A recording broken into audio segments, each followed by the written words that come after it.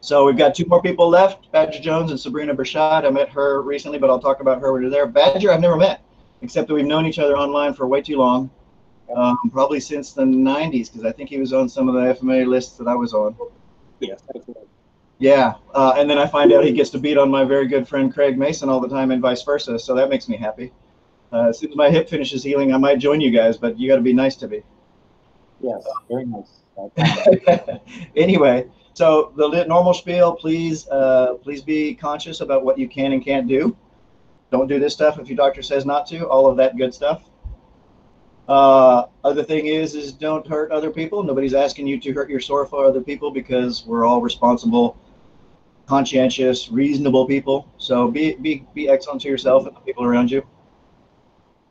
And then lastly, of course, everybody stays on mute. Pin your instructor. So the next one is Badger. He has no last name, at least on this on this social connection.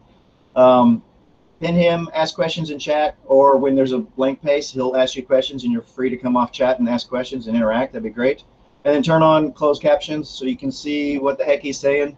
Maybe you can't hear, or maybe you think he has a strange accent. I don't think so, but anyway. All right, so here's what I have on him. He's going to be sharing some his work, and if you don't know, he's a chili dog with Dog Brothers. So his Arnese style has a relationship to that. But I'll let him finish the introduction. Badger, thanks for joining us. I really appreciate it. Over to you. Hey, awesome. Glad to be here, but as they say at my age, I'm glad to be anywhere.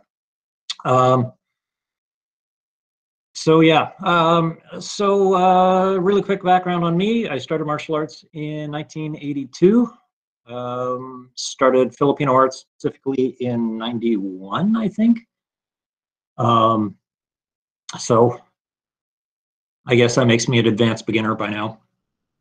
Full dog brother, chili pepper dog, blue sash and krabi kerbang. Also have a teaching rank in a Shaolin art, but I haven't taught Chinese martial arts in some time. Just my focus is elsewhere. Okay.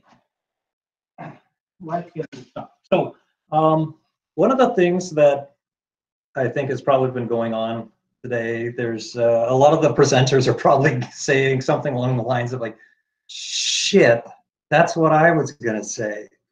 The problem being there's only so many ways to swing a stick. And we can number them however we want. We can name them however we want. We can give precedence to certain forms, and we can give certain we can weight things a certain way. Like, oh, I like to, in our practice we get in close, and in our practice we like Largo. But when we get down to it all, really, there's only so many ways to move the human body. Dan Inosanto, I think it was, said there's only so many ways to move the human body, and everybody invented them. So if everybody only has a limited number of strikes and methods of motion and ability to move a stick from one side of the body to the other side, and same basic musculature, some developed more than others, whatever. What sets things apart? For me, at least, it can come down to one of two things. One is set style. So like I said, I did Chinese martial arts. I taught Chinese martial arts for quite a few years. And the Chinese martial arts are awesome for that, in that you get two instructors, even from the same lineage, same teacher or whatever, and one of them will say, no, you do this. And the other one will say, no, that's completely fallacious. No, it's this. Not this, but this. And you're sort of looking at it and saying, oh, I don't really see much of a difference. And they'll assure you that there is. And they may be right and they may be wrong. That's sort of the stylistic imposition of style. The other way is training principles. We all have, you know, a forehand and a backhand. We can number this and name this any way we want. You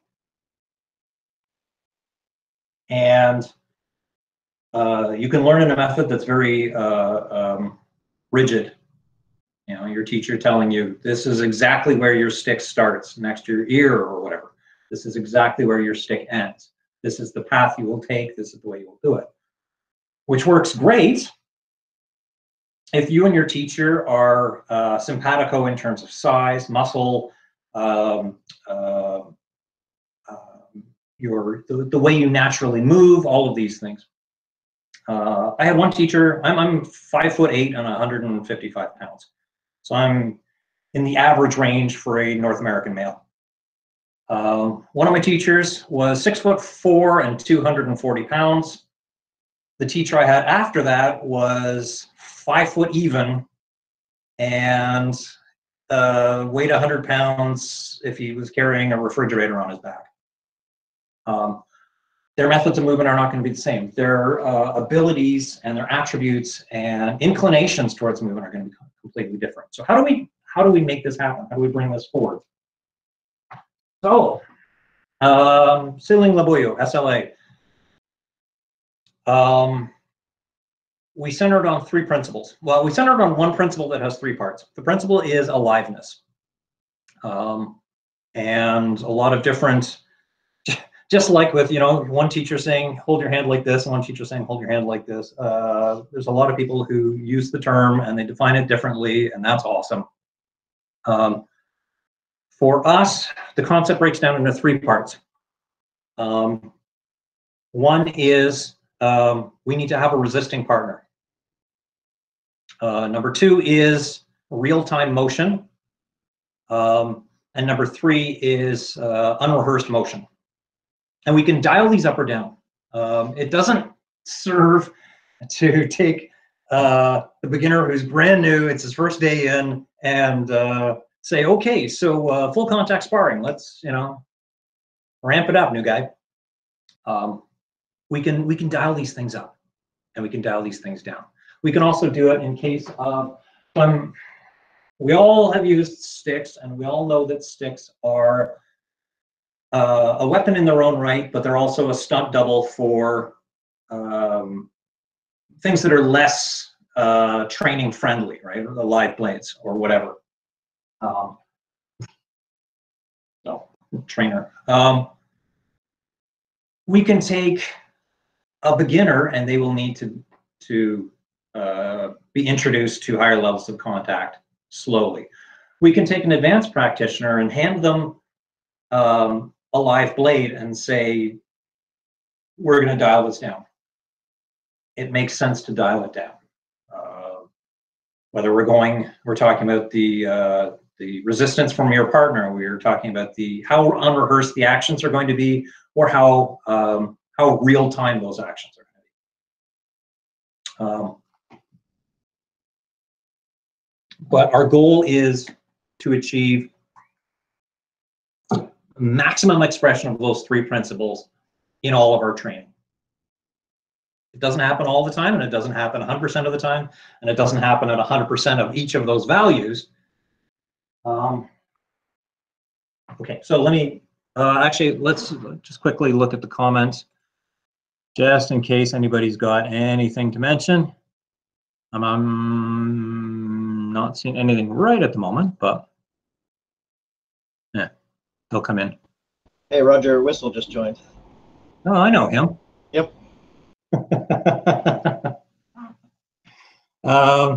Anyway, so let me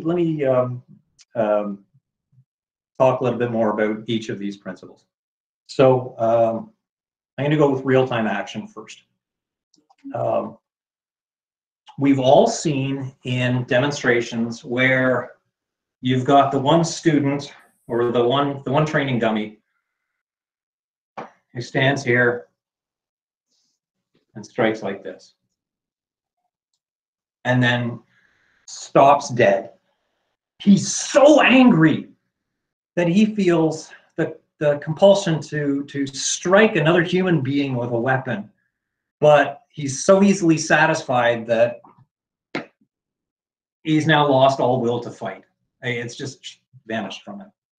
While the teacher goes to town and does 50 different strikes. And I get it in terms of demonstration, right? Nobody, you're demonstrating in front of a crowd of however many people, and they don't want to see, people cutting X's or something like this. They want to see something flashy. So in that context, yeah, fine, whatever. In terms of your practical training, in terms of your training day to day, if we have a problem with one person doing this and the other person responding with 50 moves, it's the height of the lack of aliveness. And I think I've actually drifted off my first point there. Getting me to talk for half an hour isn't the problem. Getting me to talk on topic for half an hour, that's a problem. All right, so let's take this again. One person does this. In terms of real, let's, I can't remember which of the three I started with, so I'm just going to jump around anyway. You'll get used to it. If we're talking about real-time action, we all know that unless you are, unless the person you are opposing you is hampered somehow, whether physical injuries or an extreme disparity in skill levels between you and them, or they're hungover, or they're inebriated, or they're whatever, you can pretty much guess that for every strike I get, you will be able to get a strike too. It's going to be very difficult for me to get, 10 strikes for your one. So if your practice includes that,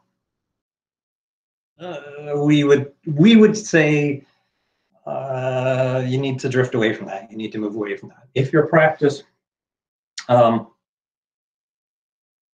if your partner again does this and stops, no matter how many strikes you do after that, you need to stop doing that, because this is not a resisting opponent. This isn't a credible opponent. Even if your strike goes to here, that's twice as, it's 100% improvement from your partner who does this, even if it's just coming through here. If your partner has to give up somewhere in the sequence, right? He strikes, and then suddenly you have the upper hand, right? I block, and I block, and I block, and then suddenly I'm able to respond, and he's not. Again, you have a problem, and you have a removal from the realities of not even fighting, just efficient sparring. We don't all have to be fighters, and a lot of us don't want to be fighters. But in our practice, there's going to be sparring. And your sparring should include those three elements. Resisting a partner, real-time action, and unrehearsed actions. Okay, so that's me blabbing about that. Blabbing incoherently about that subject for a bit. Any questions right at the moment? I will stare vainly into the camera. God, I'm beautiful.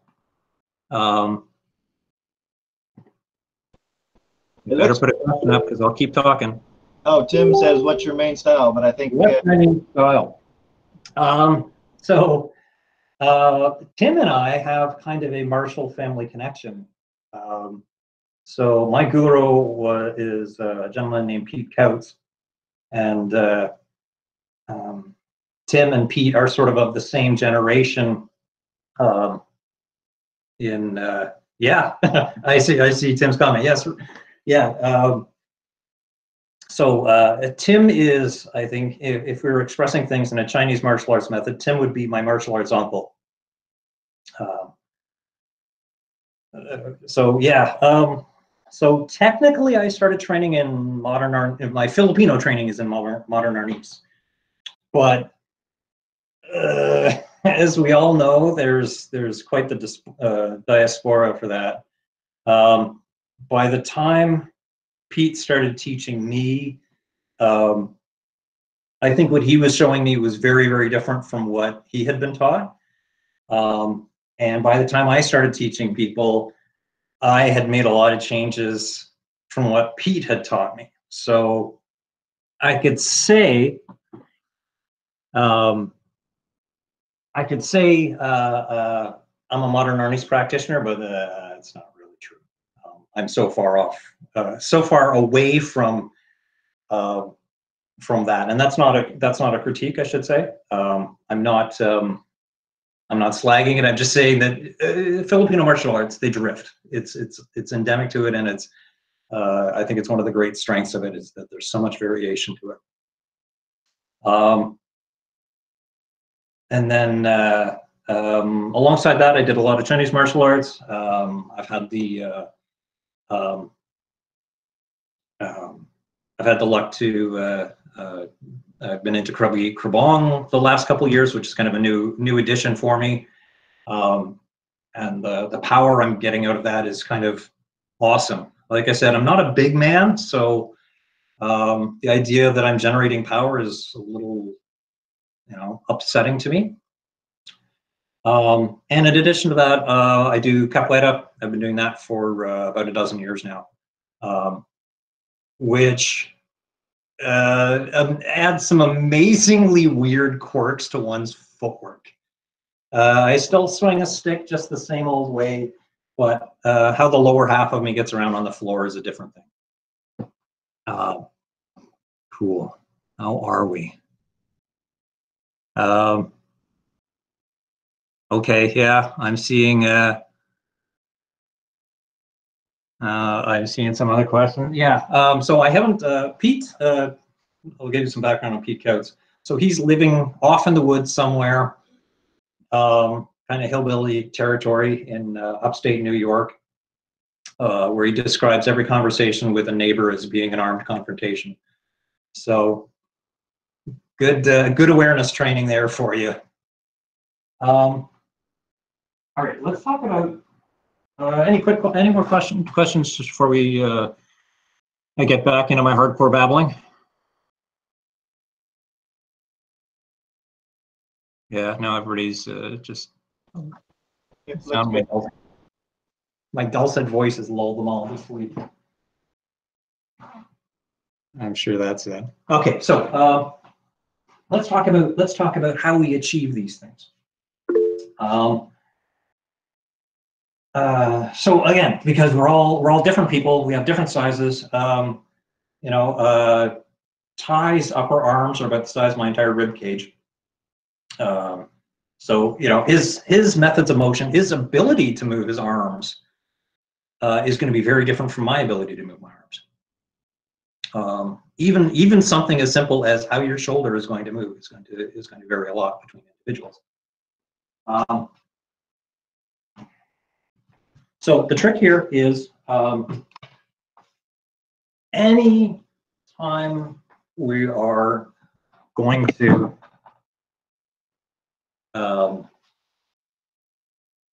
anytime we're gonna drill something, and I'm a big believer in drills, and I'm a big believer in putting in repetitions, but you have to avoid falling into the trap of one person giving you a set response and you get to do your response back to them.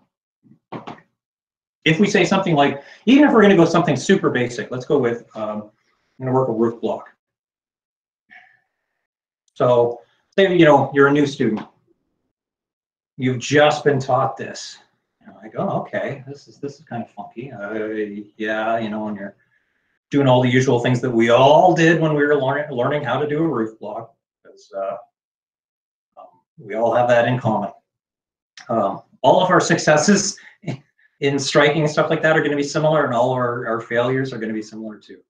We all have, there's certain patterns that just keep showing up. Anyway, so say it's going to be one person's going to throw a high strike, high forehand, let's say. The other person's going to respond with the roof block.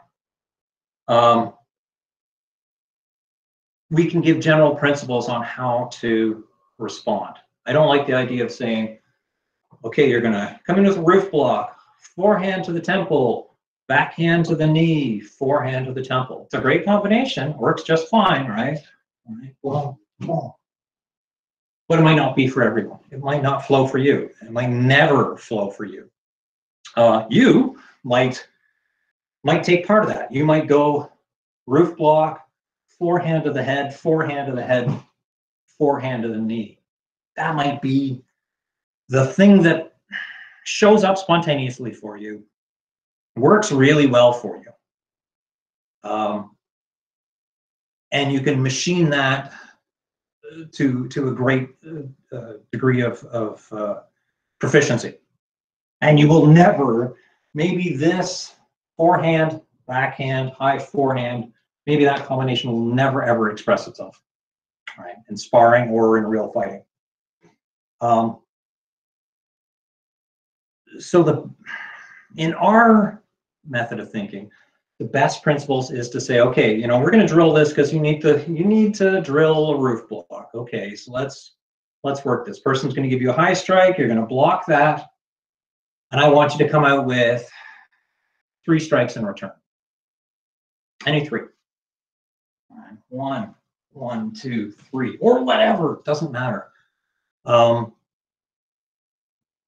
And the person who's feeding you that first strike, right? The person who's giving you that first initial high strike, they need to keep blocking. Okay? Again, they're not going to do this. You do your roof block, and then 3 strikes come in on you. All right? I'm going to give you a high strike. You're going to block it with a roof. You're giving me 3 random strikes. I need to now block them because I don't know what they are. So even though I'm feeding strikes, and we've all suffered through a lot of classes where we just felt like we were just the moot jong, right? Just throwing strikes. I now have a very active role in my training and your training on both sides, as the person feeding strikes and the person who's working on the roof block. Right? I now have to pay attention to your strikes. I now have to respond to your strikes. I need to stay in the zone, always blocking. We both learn. And that might have to be done at a very slow pace. Right? Again, the whole aliveness thing. We might have to, you know, depending on relative skill levels, it might have to be 1, 2, 3, 4, done at that pace. The difference is that pace is totally fine, right? There's absolutely nothing wrong with doing that pace, doing things at that speed, if that is appropriate to your skill level and your training level and a safety level. Right?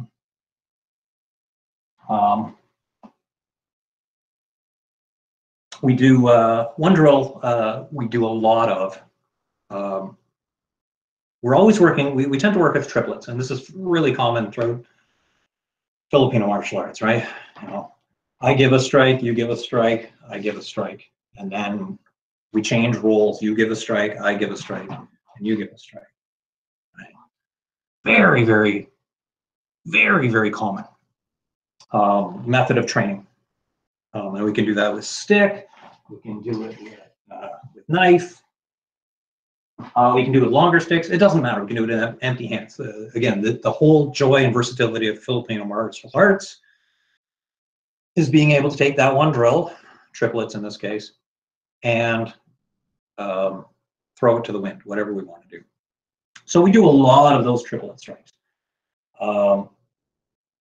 where you get to practice being the attacker, you get to be the person being the counterattacker, and then you get to switch roles. You get to be the counterattacker, and you get to be the attacker.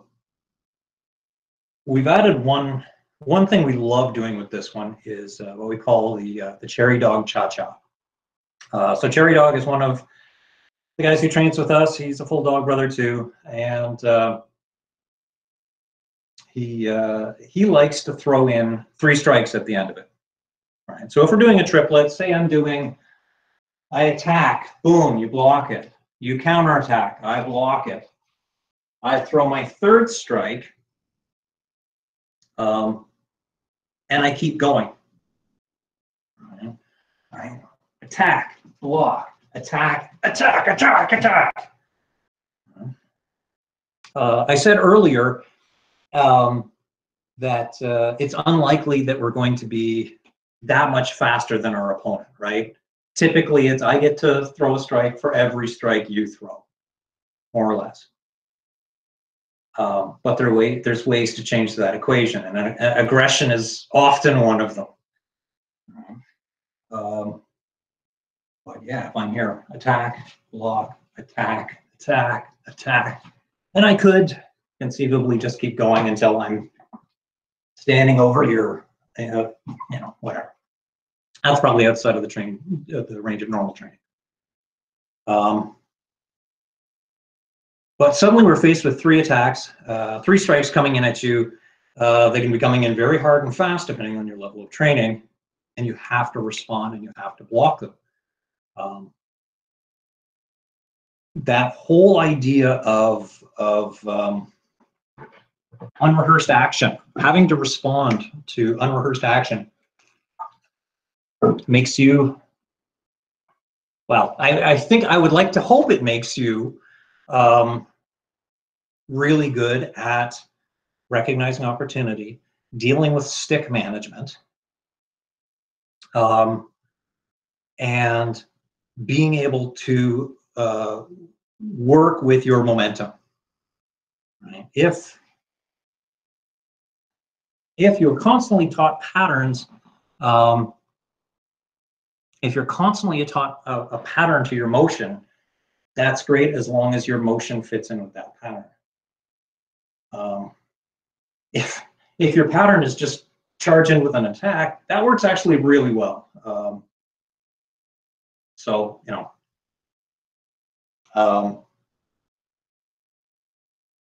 we want to be able to respond to the other person's energy in a spontaneous fashion. We want to be able to insert our own attacks in a spontaneous fashion.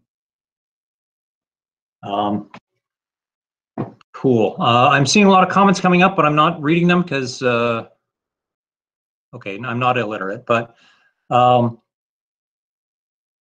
yeah. Okay, questions at the moment. I'm just looking through comments really quick. There was one asking about more information about capoeira footwork and how that might integrate or affect how you move, just curiosity's sake. Yep. Okay, so let me talk a little bit about capoeira footwork. So this is kind of funny. So I'm going to see if I can change the camera around a little bit so you can see more of my shapely legs. So we're going to move this down a bit. As I destroy everything in my immediate vicinity. All right.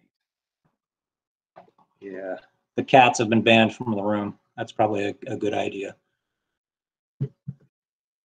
Okay, I'm going to move back, and people can Ty, if you can just let me know if you can see my shapely legs. They're the best. Thank you. Yeah, no, I can see just right at the bottom of your sole, basically. Okay, perfect. Okay, so this was kind of funny. So like I said, I've been doing capo for about a dozen years now, and I tried really, really hard to incorporate footwork. I'm a huge fan of footwork. I'm not a big person, so my ability to hit you hard is limited by my mass. So if you have a disparity in that, you have to make it up somewhere else. And for me, that was footwork. So in Filipino arts, we typically see, this sort of motion, right? Boom, defensive triangle or attacking triangle. Boom. Let me get a tool in my hand here. attacking triangle, right, or defensive triangle. In capoeira, the basic footwork is called the ginga, and it's. I think you'll immediately see why I was immediately captivated with the idea of incorporating this in my Filipino footwork. Right, so ginga is a step back laterally, step up to an even facing, and then back. So there's a point behind you. Filipino arts, where we're talking about triangles all the time, imagine that there's a triangle projecting behind you. So I'm putting my foot on that point, bringing it back up to neutral, and then back to that point. So we use this footwork all the time.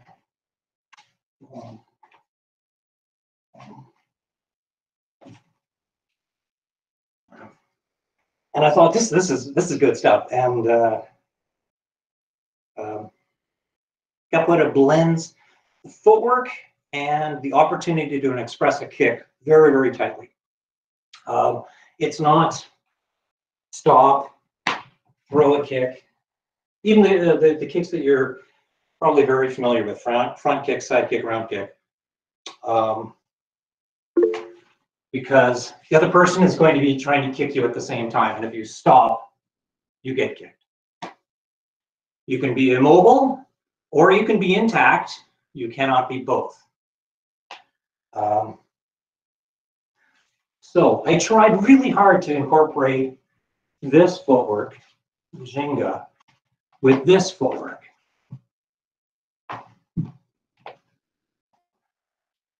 And it seems like it was very frustrating for me because it seems like it should meld almost instantly.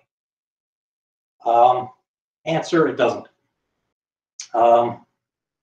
Until years later, I was watching some video of me fighting or sparring or whatever, and I was kind of blown away because, like, what the hell? There's me doing Shinga in an FMA sparring or fighting situation. And I kind of, I said something about this, and all my students just turned to me like, yes, dumbass, you've been doing that for a long time. Dumbass is a term of respect. It's a Filipino word, I'm sure. Yeah, those are the best kind of students to use that term. Yeah, one of the things that goes along with, for us in terms of aliveness and things like this, I'm just going to take a quick digression because that's all I ever do, is that we need to be open to criticism, we need to be open to comment, we need to be open to improvement. Some of the best variations of drills I've ever seen come out of somebody screwing things up heinously and all of us turning around and saying, actually, that's kind of cool. Show us that again. I don't like the term wrong in martial arts. I don't like right and wrong. I like suboptimal. You might not have an opportunity to do anything. Like, this is a horrible block. It's a really bad block. But it might be all you have the opportunity to do. You might be back on your heels. You might be in a rooted position. You're caught off guard, whatever. The person has managed to fake you out somehow. And this is the only reaction you have. But you didn't get hit. So I'm okay with that. It's not optimal, but you didn't get hit. Oh, okay. Badger. Quick thing. A few-minute warning just now, so you know. Yep. Cool. Okay. So let's talk about Shinga and Capoeira and triangle footwork and Filipino arts. So if I'm doing this, I'm stepping backwards. I can extend an arm forward. I am voiding this space. I'm taking this space and I am leaving it blank. For those of you who do footwork like encortada, right?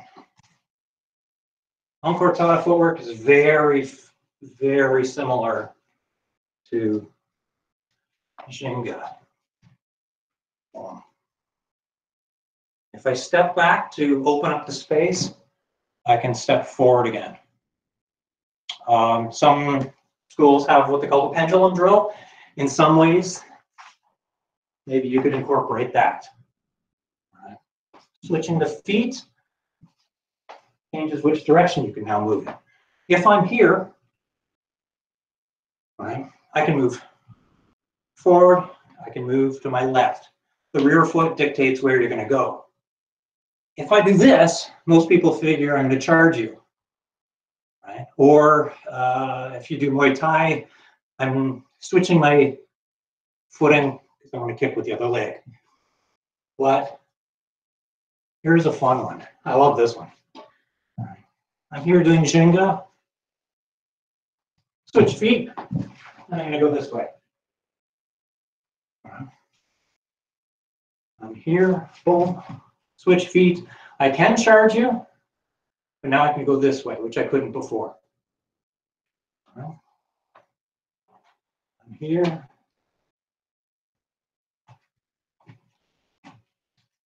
Boom, and I'm off. So for capoeira, we're really big on strategically moving our foot, because moving the foot gives us placement, but it also gives us facing to execute a kick. And we can do the same with strikes. Gives us placement. I can now strike with this, which I couldn't previously. Right here I could, but I can reach kind of. Boom, now I avoided the middle. Now back at it. And you can see FMA in here too. Partly because I'm double wielding swords, but I expect you can see commonalities in motion. Again, there's only so many ways to move the human body, and everybody invented them. All right. How are we doing on time? We're just right at where you should have any questions or anything like that. So, Well, do you have anything else you want to? By the way, Badge, is there ways that people can follow you or keep in touch with you? yeah, we've got the website, youngforest.ca. I'm on Instagram, Siling Laboyo Arnist. Facebook, Badger Jones. Feel free to go through all of that stuff. The website needs a big update. I believe it was updated in the Precambrian, but ever since then, not so much. I can relate. I hand-coded mine. Anybody have any questions for Badge? You can come off mute if you want to real fast. Yeah, questions are good. Right. I may even have an answer. Here you go. So do Roger and Craig find it hard to hit you when you move around like that? If they do, they haven't. I haven't noticed. Craig hits a lot and hard, and Roger is very disrespectful. Even though he's my student, he keeps hitting me. Thanks. I don't know. It's these days. That's the best kind. I have a couple of my students on here. They do the same thing, and they give me crap too. Yeah.